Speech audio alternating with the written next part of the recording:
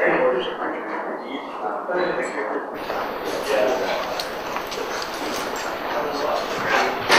everybody, this is Zach and I. This is our status update for Chronicle.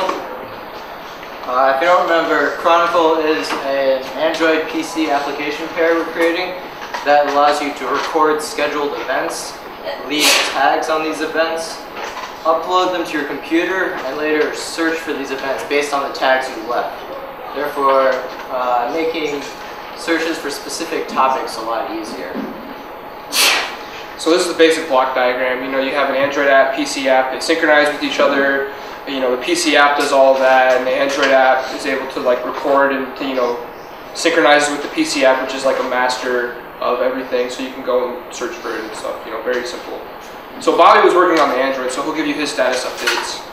So at first we built the schedule into the Android part, but after implementing it, we kind of wondered why we did that in the first place, since we're going to be synchronizing the schedule from the PC to the Android, and you don't really need to see that, next week you have an event you need to record, because it's not necessarily pertinent to your daily recording needs. So we got rid of that. We're still very concerned about memory problems. I found out a 2-hour video actually takes about 6 gigabytes on my phone. And I don't know if you guys watched the RCOS videos that I recorded for you guys, but they're not very good quality. So we'll figure that out as time comes.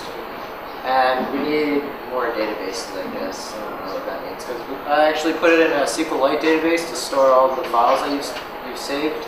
And then it populates a menu on the front of on the first page of the app, so you can select your events that you've already recorded, view the tags, and then view the video if you feel like it. So yeah, as the problem says, we have the capability of recording video, of leaving tags while you're recording the video, and it leaves a chronological tag in a text file. I don't know if a text file is the greatest place to store it. Maybe you guys can have advice on that. And we've implemented the menu screen. In the future, we actually need to figure out the TCP/IP connection. We tried, but have not found a very good solution thus far. And video archiving comes with that pretty much, and calendar synchronization. We plan on having a SQLite database sent to the phone that contains all the calendar information, but I don't know if that's the best response either. So advice would be helpful on that as well. So I worked on the PC part of the application, and I was originally developing with PyQt, and I realized that the speed and functionality that came with PyQt just wasn't going to do it for what I wanted to do with it, so I just decided to go with Qt4. There was a custom library that has been built called QXT that has a bunch of pre-implemented Qt classes, specifically one called QXT Schedule View, which allows for easy implementation of basically exactly what I want to do, a schedule layout. And then I switched over development platforms just to make it easier to work with. The QXT library works well with Linux and not so well on Windows, so I had some issues switching over just to try to get libraries to work and libraries not to work. I'm making headway. We have the working QXT schedule view, so we can see a schedule.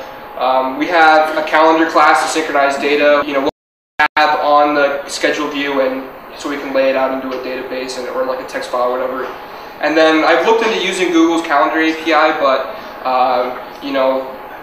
it's Google, and I don't know if everybody has a Google account. That's a pretty fair assumption, but not an assumption we want to make at this point. So it was just more research into the topic rather than doing any work with it. But so the next phase, I want to finalize the UI and get a way to visualize what kind of files we've paired with these video files. So if you have classroom notes, or maybe an Android tablet, you have some file that you loaded from taking notes in class, you can load it with your class video. I want to build in the TCP/IP connection pair, and the synchronization with Android comes with that. Further on, add cloud support, maybe add some kind of LMS support where you can download and zip data files to the, the calendar. So, yeah. Any questions?